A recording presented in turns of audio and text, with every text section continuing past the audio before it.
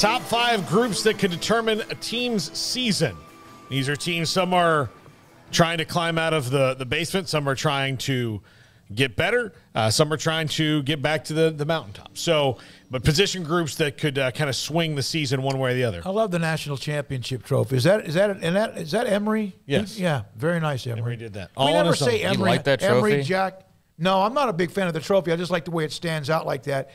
Jack, of course, Levi's not, and Jacob in the background with Garrett Ross as well. I don't. I miss the crystal football. I know the crystal football is awesome, but I just thought the way that almost looks like the old something back in the day, like it's, I don't know, something music. Yeah, I mean, it's like they opted for something they could just hand around to people. Let me tell you something. I wouldn't turn it down if it was given to me. No, but like, yeah, I miss the old one. Number 5, Clemson's offensive line. If this unit gets better, then it stands to reason that DJ Uiagalelei gets better, or Kate Klubnik will be fine, but probably DJ. This was a group that lost some starters from the year before and didn't bounce back like you would have thought they would have. But everybody takes dips, but this was. If you want to know the reason that Clemson struggled when they did last year, it was pretty much because they didn't have the depth in the offensive line that they have through this fantastic run that Dabo Swinney's put together. Yeah, it's interesting because it seemed like last year was down year for them, but most people they'd embrace that forever, and it could affect the quarterback play or not. I mean, if they protect the quarterback, those guys are talented enough to get things done. I'm still going to be serious. What is the over-under on Klubnik taking over that job? Klubnik should be taking over that job.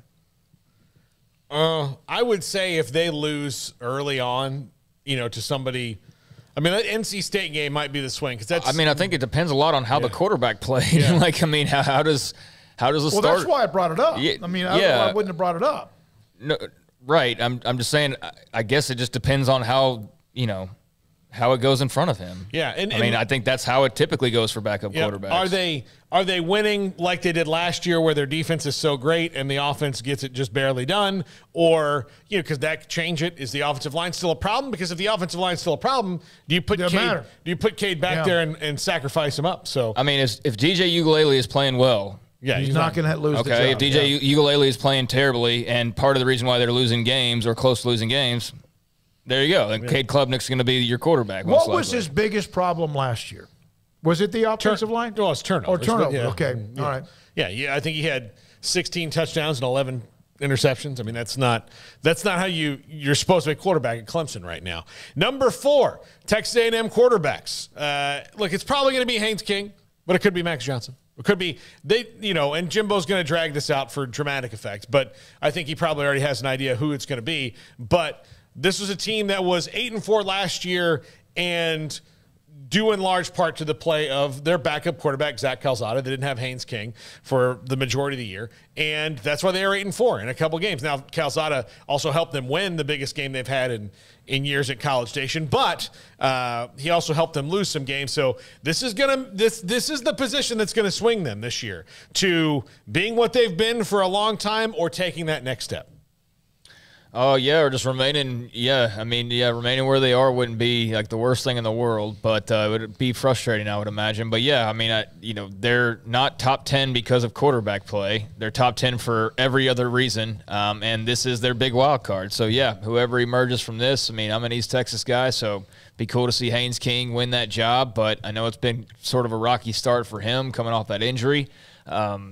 I would think he'd be the logical choice to be the next guy, but you never know with Max Johnson. So, yeah, I'm fascinated to see who Jimbo picks here. Haynes King was good as a sophomore. We saw him in that playoff game we did with Midway, the classic game. He was fantastic as a junior. But his senior year, man, he turned the ball over quite a bit. And you wonder if that was because he lost a lot of weapons around him and they weren't as good. But it'll be interesting to see if he could protect the football for Texas A&M. Number 3, Ohio State's defensive line. This is the reason that they weren't playing for national championship last year, because of losses to Oregon and Michigan, and really and got bullied up against other teams, even though they won, that ran right at them. You would stand to think that Jim Knowles can get this thing locked up and sealed up pretty well, because if it's not a talent issue, but the Ohio State defensive line is going to make the difference to me on whether this is a really good offensive team that loses a couple games and does what they did last year, or is what most people think they were and we playing in the CFP again. Yeah, that game with Oregon off the top was just stunning, and then to see Michigan ram it right down their throats, which Michigan was obviously very, very good. That had to be on the wall in front of their lockers, all of that, whatever the yardage they gave up against those two teams. Yeah, Michigan for the first time in a very long time took the soul right out of Ohio State. And that you don't just get it right back. I mean, you have to build it back up. But they are so talented on offense that, it wouldn't take – it's not going to take a lot for them to all of a sudden be – passable on defense. But this is a unit that last year didn't play well. Number 2. Hold on. You got anything on Ohio State? Yeah. One of the things that because they had their guts taken out, it's not going to be like what happened to Nebraska against Colorado in 2001. That took out the heart and soul of that program. They'll bounce back. But, boy, that was devastating. But they still got to play these teams. They still, if they show that same weakness, people are going to still come right at them. But Jim Knowles, this is kind of on him. Number 2. The Texas offensive line, like as much as has been made about their skill positions, I could probably also have put / defensive line, although this is a team that's going to take positive steps forward probably first on offense before they do on defense. So you can have all the skill players in the world, and I know they lost Isaiah Nayor, but if they don't give Quinn Ewers or Hudson Card time, just like Clemson, it's not going to matter. They're not going to – they might, get back to a bowl game, but they're not going to contend for the title if this line doesn't knock people around. And right now we haven't seen any evidence that's going to get better, and we'll have to wait till the season. But this is something that swings for them and something that Steve Sarkisian really needs. Yeah, I mean, like you said, they've got all the skill guys in the world, so it's going to be all about blocking and protecting whoever that quarterback is. I'm fascinated to see if it's Ewers or Card, and then we can kind of go from there. But, yeah, I would think that at least bare minimum, you got to have a quarterback who's got his head on a swivel and ready to run on a moment's notice, because there's a good chance that he's going to be running a little bit this season. Because as much as they paid for a freshman offensive line, and I'm not even saying that as a knock, it's just, that's what it was. And as much as they retooled things, I mean, it's still the pressing issue. And you can't just have, freshmen just immediately the assumption being, oh, they'll just come in, they'll just be blocking great right away. I mean, I know there's been some positive reviews on a couple of their guys, but, the injury earlier this week obviously hurts their depth, it hurts their experience. So, yeah, I mean, that's going to be a real key for them and will probably be the deciding factor in, which direction with the fork in the road they go. There's a reason why they brought in all those new offensive linemen, all the kids, all the freshmen, all the pups, and they needed that desperately, and that collective was huge and perfect timing for that as well. Smoaky, you want to take a guess what number 1 is? Don't put it up yet. You want to take a guess? No, I don't know what it is. All right. Number 1, the Nebraska special teams. I think God. more than the offense and the defense, honestly, more than the offense and the defense, this is what swung their season into them not taking a step forward last year.